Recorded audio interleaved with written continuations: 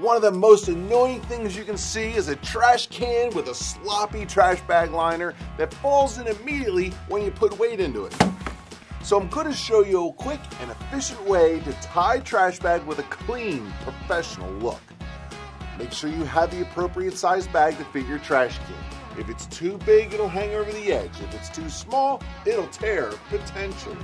The bag I'm using today can sometimes be difficult to manage. It's thinner than most and it tends to have static clean, but we love a challenge. Take the bottom of the trash liner, place it into the can, overlaying the bag on the outside of the rim. Grab the very edge of the liner and pull it taut, but not too tight, around the rim of the bin. With your index finger and thumb, pull the bag back, lift it back out of the can, and now that you have the measurement for the perfect fit, twist it, tie a knot. Place the bag back around the rim of the trash can, tucking the tail underneath, adjust the bag around the rim, and give the inside a little twist for that professional touch.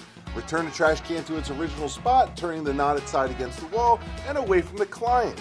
And there you have it, a surefire way to keep your trash can liner in place with a clean, professional look.